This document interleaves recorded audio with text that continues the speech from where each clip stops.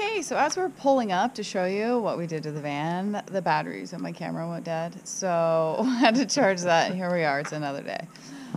So, drum roll. Ta-da! Subtle. Yes. Very subtle. Yep. There you have it. And obviously it's on both sides, but we'll show you the other side.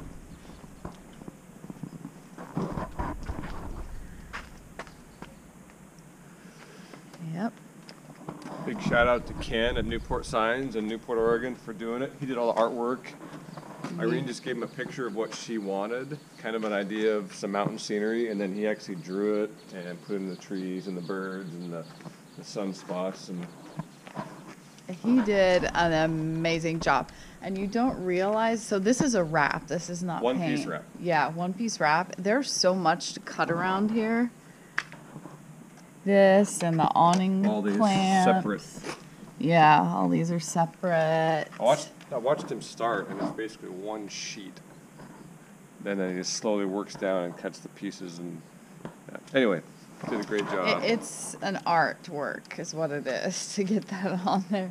Anyway, so this is the morning of the big eclipse. And we were expecting like mass gridlock, and all the emergency service people were saying, you know, all the local people stock up and stay home because it's going to be crazy. And guess what? There's nobody. I mean, it's not crazy at all. I think the weather forecast chased everyone away and canceled their hotels. But this is the sky we had. No, it's supposed to like make landfall in less than 2 hours, but it's pretty foggy. Yeah, we're parked at a friend's house just outside of Newport. And for those who don't know, the eclipse moves across the country. It starts in Lincoln County, Oregon, and that's where we're at. So where it first hits landfall is where we are. So we're hoping to get some good, clear skies so we can actually watch this event. And we'll try and film maybe if we can actually see it, but we don't know what we're doing with the camera and so forth. So we'll just see what we get, and we'll see if we can even see the sun. But it is going to get dark for about a minute and a half. Yeah. It'll be almost like night. Take a nap. Yeah, they say the animals start acting weird and the chickens go to roost. I'm gonna go take a nap. You watch the eclipse. I'll watch Pistol. Okay. Pistol girl, where are you? Hi. You look so sad. She's tired. Why are we up so early? Yeah. All right, let's see about this eclipse business.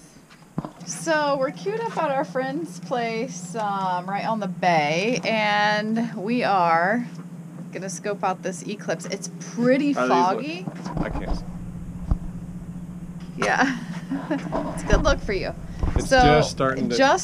It's like a 2-hour process, full totality in like an hour and 10 minutes. So we're just going to try and film and show you what it's like throughout the whole process. We have no idea if that's going to work. We'll even put a lens on the GoPro. Yeah, we're going to take one of these out of the glasses and tape it to the GoPro lens. So we'll see if that works. For direct solar viewing. Yeah, we'll see what works. So I put a lens over it and pointed it towards the sun. So just at the start of the eclipse. So I'll try and do that just every so often, just kind of a little bit more of that moon blocking out the sun. But those are totally you. I can't even see. I can't see anything.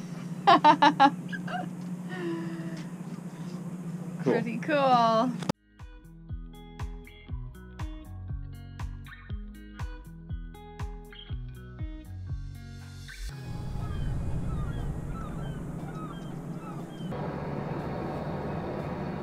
They say the temperature drops. It's dropped at least 5 degrees. Yeah. And it's not cold. It's starting to get darker out. We can tell that. And how far away are we from totality? Like 15 minutes. 15 minutes away from complete coverage of the sun, so. It looks like the thumbnail It's on. My camera doesn't pick it up. Put this lens on and just see what happens. It's just a red ball, look. Huh. I'm not gonna show it, the other one's not gonna show it. So I'm assuming... Hopefully you live someplace where you get to watch this. I think we get about a minute and a half of total dark. Yeah, it's gonna be kind of weird.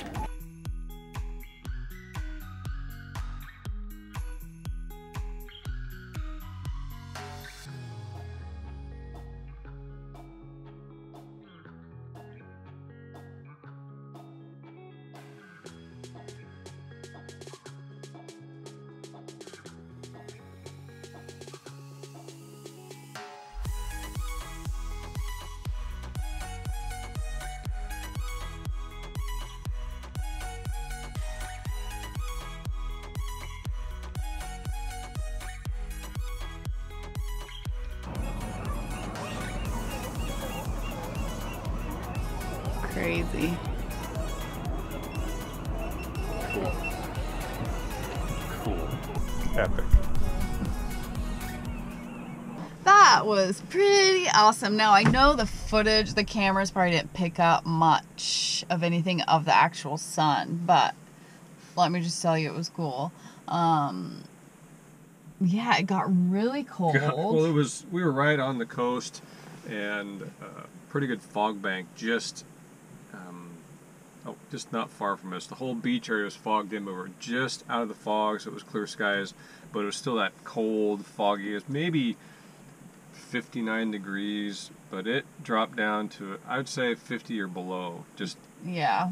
And yeah. It was cold, and then as it was getting dark, it was a weird amber kind of lighting. It's very eerie. Yeah. The sea lions were barking like crazy, and the birds were a little confused. Pistol was just cold. Like mama. Yeah. So the plan is I'm helping out at the shop today, and then we are rolling out of here. So it's going to be a lot of exciting new things we have not seen before. Pretty pumped. Yeah, we've been into Canada, just above northwest Montana, just maybe 10 miles into Canada, and then we kind of skirted the border and dropped back into Washington. So that's all we've seen. We're going to probably head up somewhere into British Columbia, and then it's eastbound through all new country for us. Eastbound and down, loaded up and trucking. Loaded up and vanning. Loaded up and vanning. Something like that. We're going to do whatever we want to. You'll have to write a song with your ukulele. Oh, yeah. I'll work on that. So, yeah. That was the Eclipse, and that's a wrap. All right. See you guys later.